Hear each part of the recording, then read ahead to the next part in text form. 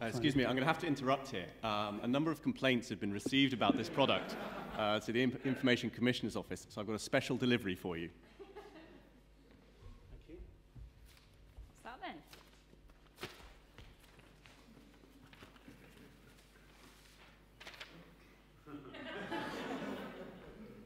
Dear Smart T, we are the Information Commissioner, the independent regulator for the Data Protection Act 1998.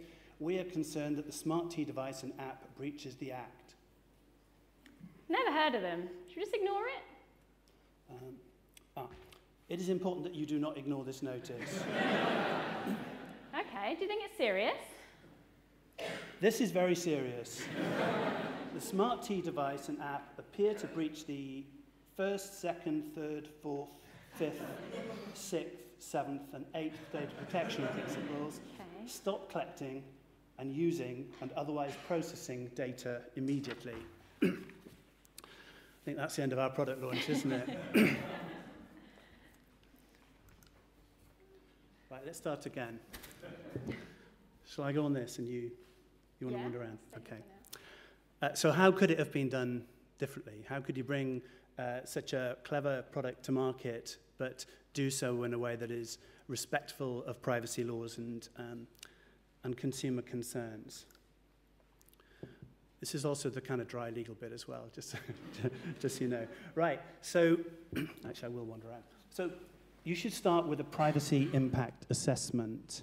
There's a lot of guidance on this. There's a lot of guidance on PIAs from the ICO, amongst other regulators. Even various industry sectors like the RFID community have issued guidance on how to do this.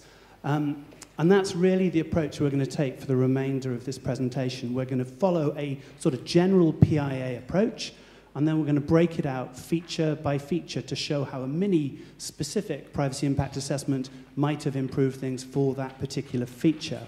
Now, the thing about a PIA is that it will, of course, help with a privacy by design approach, which many of you have mentioned already and no doubt will have heard a lot about. So when doing this, there's certain questions that you need to ask yourself. You need to do so in a disciplined way. You need to follow the thought process. You need to document your outcomes. And importantly, what you're also trying to do is to do it from an individual's point of view. So for each of these features, or whatever it might be, you're trying to ask the question, well, what would be the impact on the individual's privacy? And it's even a little bit broader than data protection. You're really thinking about their privacy in a broader sense. So think about it from how people would feel about it. Where's the creepy line? Where's the surprise line? That kind of thing.